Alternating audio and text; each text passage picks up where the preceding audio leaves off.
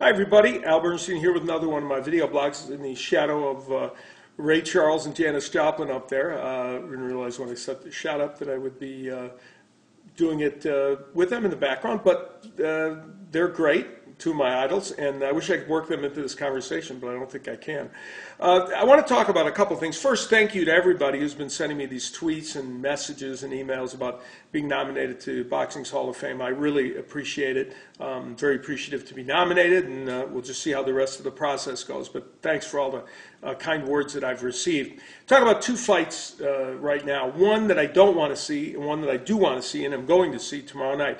The first, I'm not interested in seeing. Vladimir Klitschko, who, as many of you know, I admire as a champion and as a man. He's comported himself very, very well, so I seldom have anything negative to say about him.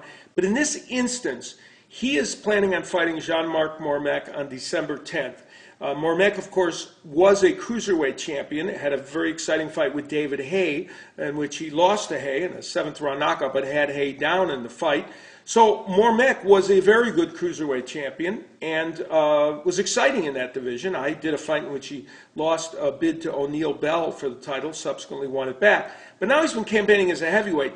And honestly, he is much too small to really challenge Vladimir Klitschko. He's a very short fighter for a heavyweight, and he really is much better at cruiserweight, around 200 pounds. So to fight a big, tall, huge heavyweight like Vladimir Klitschko doesn't make sense. I don't know why Vladimir and his people made this fight. I mean, I can understand that it's a winnable fight that they can make, and perhaps in Europe, because Mormec is from France and he's got a certain fan base there, that it might be interesting, but it's just not a fight that I think we want to see. And after he fought David Haye, another cruiserweight essentially, even though Haye had fought several fights at heavyweight, this just doesn't seem like the appropriate fight to make at a time when Vladimir Klitschko still is in the business of legacy building.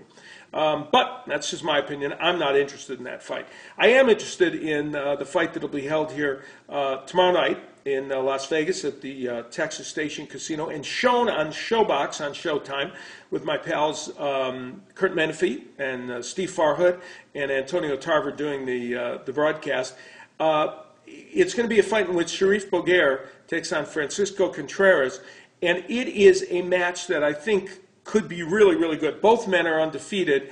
Boguer is potentially a star in the lightweight division or even above. And many people want to see whether he has the goods to be that kind of star. I think the fight will be exciting, and I'm looking forward to it. I'll be over there at Texas Station, and then I'll be DVRing it to watch the fight afterwards. I hope all of you will either come out there or, of course, watch on Showtime on ShowBox. But I'm looking forward to it. Sharif Boguer, a name to remember potentially as a future champion.